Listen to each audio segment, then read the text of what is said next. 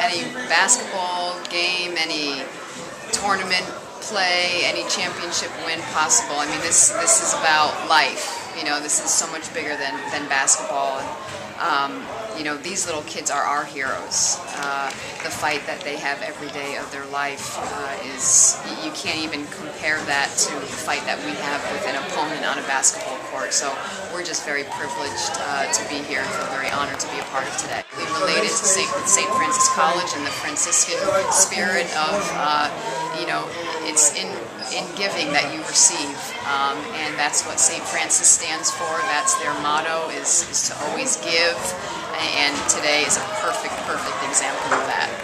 Some of these kids are fighting battles that, you know, a lot of adversity. And for our guys to be able to just come and put a smile on their face, I think it's as rewarding as anything you can possibly do. I told our guys it's probably the most rewarding thing we can do all year.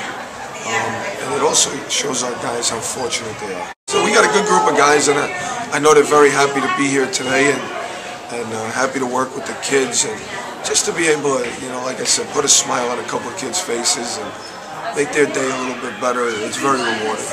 It was a good experience.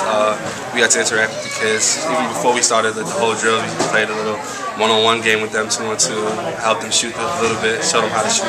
But it was a good experience. I mean, working with kids like this is not something you get to do every day, and it really makes you value life more.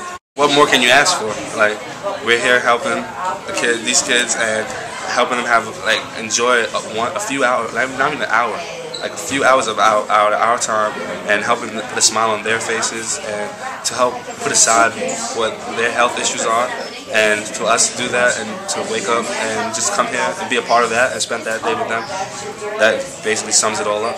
Today was emotional because I, remembered what I was like, and my wife, remembers what I was like back then. It was a tough road, and I know the road that these kids took, with their treatment. I understood what they were going through and what their families were going through, and so it was extremely. I knew it was emotional going into it. Frank Stella is really the brains behind it, the brawn behind it, the thinking behind it, and the idea of having this, where you're inviting in kids who are suffering a serious illness like cancer, and making sure they know and their families know that they're welcome here. It's kind of a theme we have, certainly with sports, that everyone's welcome at St. Ephrem's.